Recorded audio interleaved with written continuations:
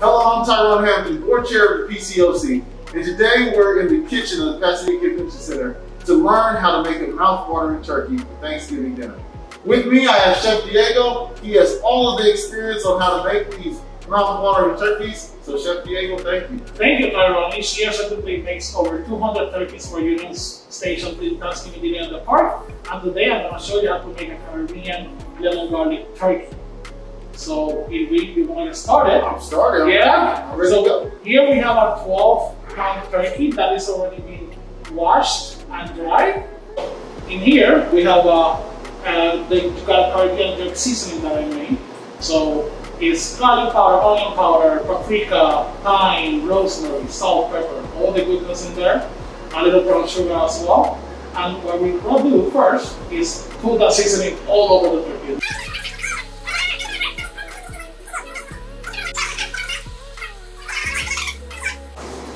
I could also rub a little oil, so this also helps with the caramelization process.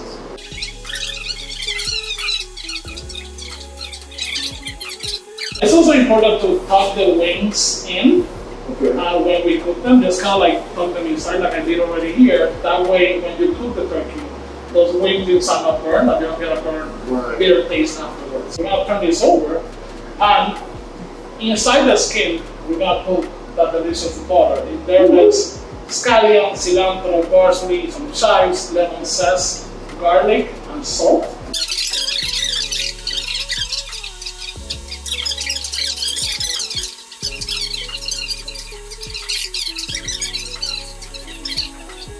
So now that it has the butter inside the skin and it's the seasoning all over, I have here a mixture of onions, shallots, and celery.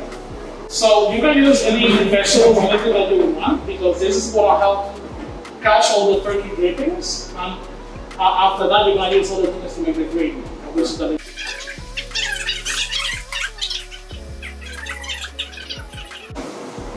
to make it extra lemony and citrusy, we're going to stuff the turkey with some lemon wedges. Okay. Yeah, so we can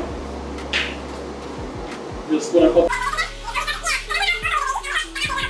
Yeah, so this size turkey, we're going to cook it at 325 for about 2 hours.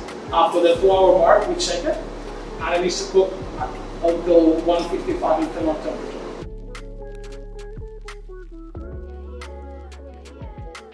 Woo, now that's a beautiful turkey. So see, so it's nicely caramelized, you have all the pan drippings here, but definitely do not throw away. What you can do with this is strain it, and save those juices, and then add a little flour and butter and do your gravy.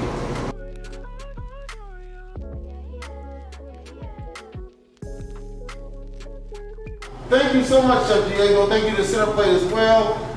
This turkey smells amazing. It looks amazing. It's mouth-watering. My mouth is watering. You can't see it water. I have a mask on. But for the recipe, please click the link below. I hope that each and every one of you have a wonderful and happy Thanksgiving. Happy Thanksgiving, everybody.